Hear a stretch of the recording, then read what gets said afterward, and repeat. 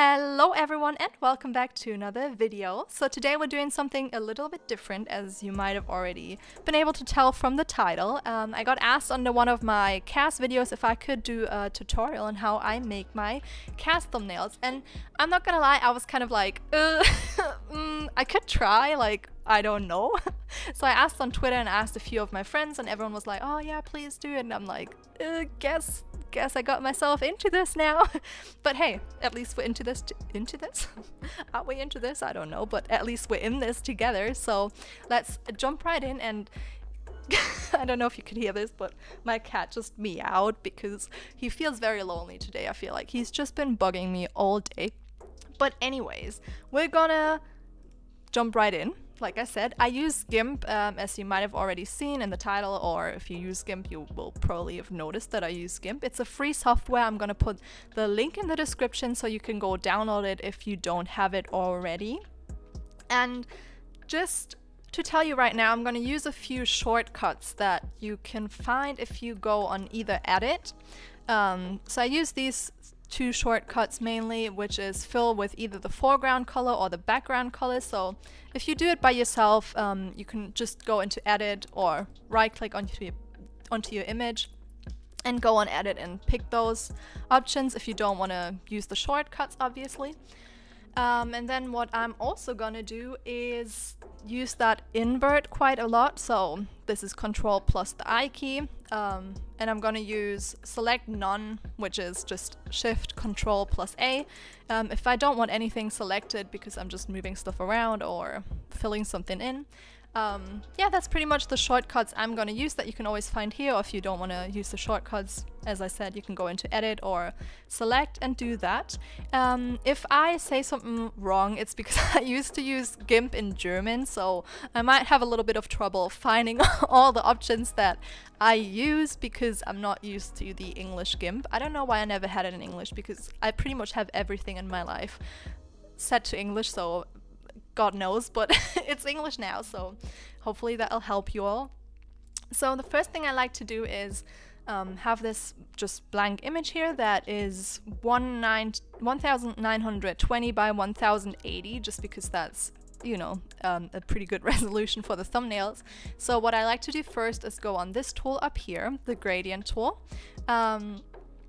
So I like to use this little setting here, which is just foreground to background, which is literally going from this lighter blue into this darker blue, which I like as my background. And then by dragging these little things up here and down here, you can pick how much of the background color you want and how much of the foreground color you want. So you can just keep dragging these until you're happy with what you got. And I think this looks quite pretty, so let's pick that. And then by clicking this thing here, you can always go back to just the plain black and white color. And then what I like to do back here, you can use your different, or add your different layers and do all of the layer stuff that you need to do. So what I do now is so I right click this, sorry, and then I add a new layer, which I'm gonna call border. Because as you might or might not know, I like to create borders on my thumbnails just to give it a little bit of a extra something to it, I guess. So I like to fill this in with Control and the dot or whatever it tells you here. It might be different for you because the German keyboards are a little bit different, so who knows what shortcut it is for you, but you can find out, like I said, up there. And then what we need to do is right click that little layer and go on Alpha to Selection. And then you want to go on Select and invert, not invert, sorry, Select and Shrink. I'm a bit all over the place, that's probably not the best for a tutorial. And then you want to change this to 25, or you can pick whichever size you want. It literally just changes how far you go inwards from that. So if you want your border to be here, you're gonna have to use maybe 40 or a bit of a larger number. But I like to have about this much of the outside cut out. So what we want to do is Control and I or invert, select invert, to just highlight this outer area, and then we want to press delete on our keyboard, and then there you have it. That's just the inner bit of our border. And then I click on this layer again and go on Alpha to Selection again and select the shrink, and I do this on 20 because I want it to be 20 wide. And then you can go ahead and just delete this because you've got the inner bit of the white bit. I'm gonna say bit a lot, be prepared. So yeah, so you have the little border here. What I like to do is go into filters, light and shadow, and just go onto drop shadow. And you can, what I like to do is take the blur off because I do not want the shadow to be blurry, but you can obviously select the different settings here and put them to however you like it, but I like to put the opacity to 980-ish. I just put it around that, whoop, that's a bit much, around that area, because then it's kind of still a bit see-through but not too much, so it's not just one solid color. I actually think I'm going to go down a little bit more on this one. And then you can, by changing these, you can decide how far away the drop shadow or how close up to the object it should be. So I'm gonna maybe go to like a 10-ish. That looks good, so it's just a little bit, not too much. You can still see the whole shadow. That's what I usually do with the border. And then we want to go on our sim here. I obviously have a different cast background to the usual Sims 4 background. There's a few you can download and just put in your game, so it's a bit easier to cut out your sim because it's all one solid color. So if I go onto the tool up here, which is select by color, you can just simply click this and press delete. And what I like to do now is, because there's a little bit of green left around her and it bugs me, you should be able to just go ahead and use her like this. But I am a bit picky, a bit perfectionist, so I like to get rid of these things, and the easiest way I found is by clicking onto the layer of the sim, go on alpha to selection, then go on select and shrink, this time just by 1. And then you want to go on select and invert, or press the little shortcut that I explained to you earlier. And then I'm going to zoom in here so you can actually see how there's a little bit of green everywhere that I don't want. So I'm just going to press delete, and then it's gone, and it's just the sim left and no weird green border around her that I do not appreciate. So now we're just going to Control C to copy her onto our thumbnail layer, and then we want to create a new layer. This is what you want to do whenever you add something new to your thumbnail, just so that later on, if I want to move her around, I can just freely do that without moving all of the other things. So this, like, every new layer is pretty much like one new thing that you can just move about and change without having to change the whole thing over again. And then what I like to do, because you have to keep in mind that a thumbnail is probably like this big, so you wouldn't be able to tell what's going on here, so you want to have the sim pretty big, or at least I like to. So you just drag this. By changing these things on GIMP, they're always linked usually.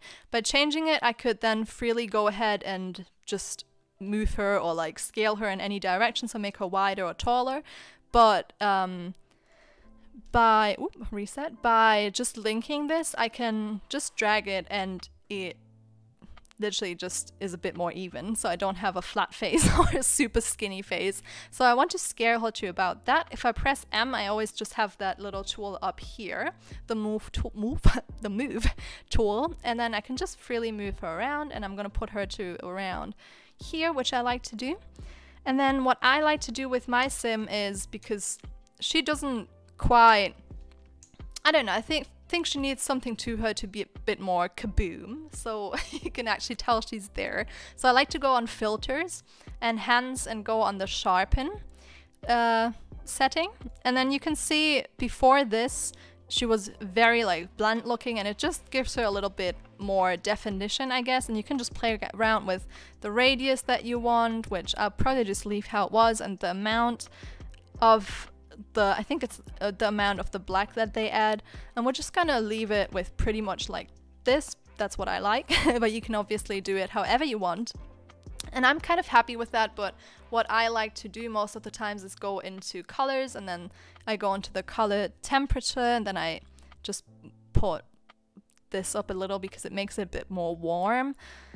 But you can play around with that anytime, obviously, and I like to change the contrast a little bit and make it a little bit lighter, but that's what I like to do. You can just experiment with these things a little and adjust it to however you want it to be.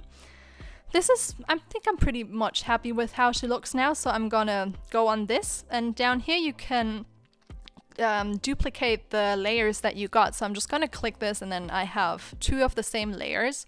And what we want to do now is add a little bit of a background, so like a little border around her. And how we're going to do that is go on alpha to selection again, which just means you select the alpha channel, I guess, on this image. So just select the sim herself. And then we're going to go on select and grow this time. And I like to do this by around 15. And then you can see this is how big the border will be. So we're gonna press Control and then just add the background color. And there we go. There we have the sim. I like to now merge these down so I have both the border and the sim on one little layer, so I can move them both together instead of having to move both of them around if I end up moving the sim. And then what I do is just use the shadow, the drop shadow again, just literally how I used it before. The only difference that I like to make I'm just realizing I can't concentrate and talk, but anyways, the only difference I like to make is just change this up a little bit. So I like the shadow to be quite far out from the sim. I think it looks a little bit nicer than it being really close, like what I did with the border. So I just like to move this out a little bit more, maybe like this. And then we got the first layer done. Check. Now we got two more things to do. We're gonna do a new layer, and I usually call this pose because I use the pose here. And what I like to do is I actually do not like her face to be in this, so I usually cut out the bit of her that I want to be in the thumbnail. So probably around here is what I like, and then you just invert this again so you have the outside selected and press delete.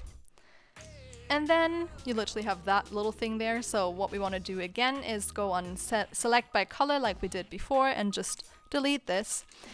And yeah, with that I'm usually fine with the borders. They're not too bad, and if you delete them a lot of times because it's so small, it will actually delete a lot of the body, but let's just try it out. Sometimes it works. So let's just shrink this by 1 again. And then press invert or Control I and press delete to delete those little borders again, those little green weird things. Yeah, I'm actually happy that I did that because it's a bit more sharp now. And let's copy this and put it onto our actual thumbnail. It's coming together, isn't it? Ooh! So we put her onto our pose layer and then just click somewhere in the image to actually get her onto the layer and not have her selected all the time. And then what I like to do is duplicate the area again down here. And I think for this image I'm actually going to use pink as a second color. I chose this pink earlier that I quite like, and then I'm going to go in here again and just use a little bit of a lighter version of it. So we have 2 different pink versions here. You could choose any other color that you want. You could also just do this with white or whatever you want to. And then I like to go onto the tool up here again, just to select a rectangle. And then I pretty much just go around the sim how I want the little backdrop to be. And about here seems quite nice. So let's do that. And then we fill that with the background color, so the little bit darker pink. And then I go onto here again, alpha to selection, because I want the little, what is this even called? Dip dye?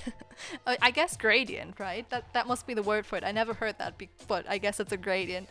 And I like it to go from the lighter one, let's make it a bit lighter, actually from the lighter pink into the bit darker pink. Whoops, that's the wrong setting. We want foreground to background. So as you can see, it's pretty easy to just move this around to how you want it. Then we go on that tool again to not select it. And then we have that little backdrop here that we want. And I'm gonna actually alpha to selection again, because what I like to do is go on filters, render, go on pattern, then onto the grid, because I like a few lines to be there. I like them in white, but you could obviously pick whichever color you want. And what I like to do with this is actually unlink these two, the width and the height. If they're linked, you can only have like a little bit of a grid, but I actually just want lines to go straight, well, horizontal, I guess. So I like to unlink this and then put the width to 0 so we just have horizontal lines, and then you can just mess a bit with how far you want them to be apart and then how thick you want the lines to be. And I think if we're this far out, this setting probably looks good, so let's just click OK.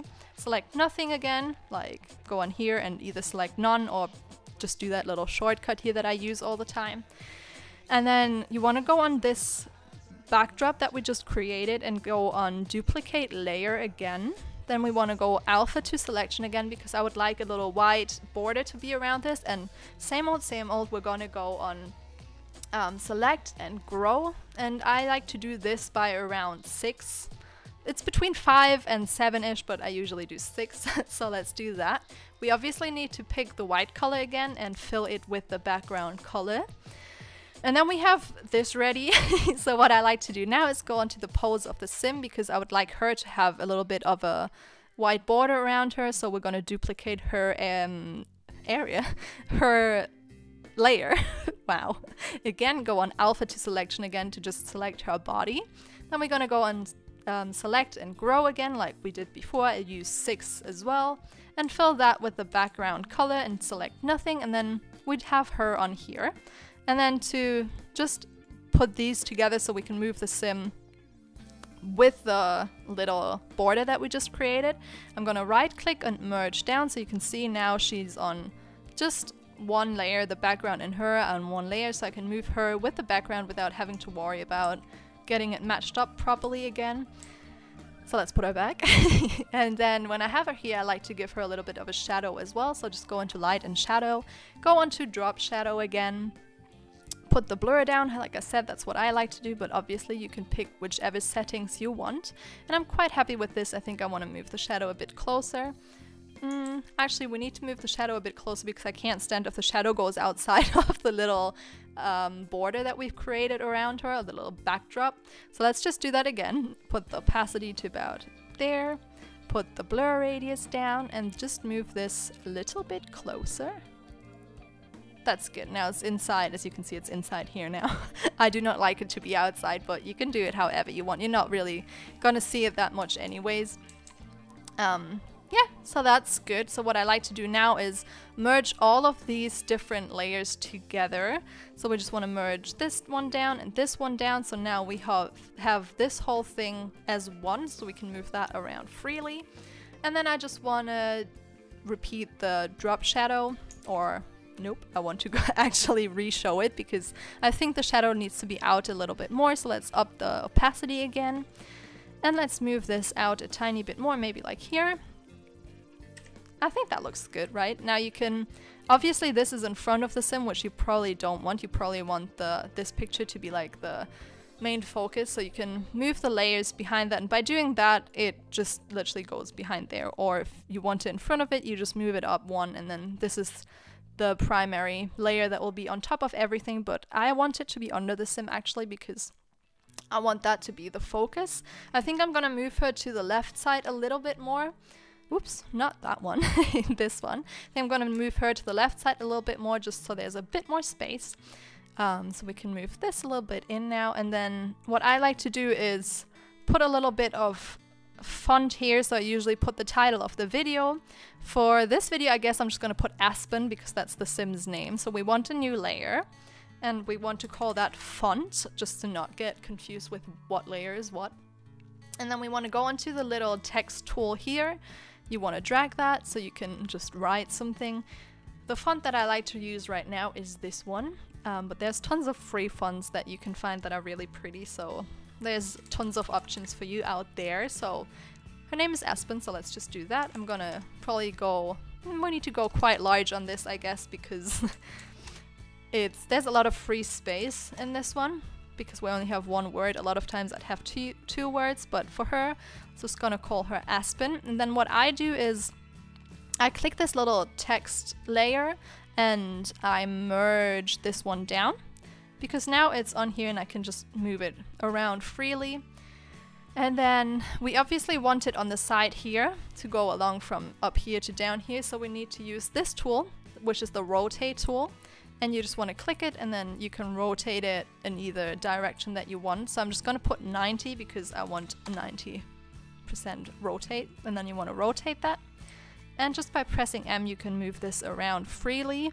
And as you can see now, I actually made it a bit too large. So it's actually going to glitch into here. So I like to use this tool, the scale tool. And then you can just click on here. And what I like to do is actually unlink it this time and just make it a little bit shorter because it needs to be quite wide to fill the whole area. So I just like it to be a bit more short. And then we move this around a little bit. Now it fits quite nicely. We're going to use this a bit to the side. And now, as you can see, it fits a bit more nicely. Actually, I think I need to rotate it a bit more so it looks straight because the font is a little bit wonky sometimes. I think that looks quite nice. And now what I like to do is just make this area invisible for a second so I can focus on the writing. Because what I like to do now is just duplicate that layer again, alpha to selection, what we've done before, to select what we've got on that layer. And then what I like to do is grow that one by 5 and fill it with black, so the foreground color, just to have it stand out a little bit more. And then I like to just merge these down, so again I can just move this around freely without having to worry about both of the layers being right on top of each other. And then we want to duplicate that again, go on alpha to selection, and then I actually like to grow this by around 20 just to have a kind of a big border around, the area, around the font. And then what I like to do is use the colors we got for the background. And then I use this gradient tool again. And what I do is just, yeah, it's that direction, right? Because we went from dark to light on this one. So that's what I like to do on this. I like to match it up with that little pose that I got. And what we want to do is probably around here. I want it a bit lighter. I think that looks quite good.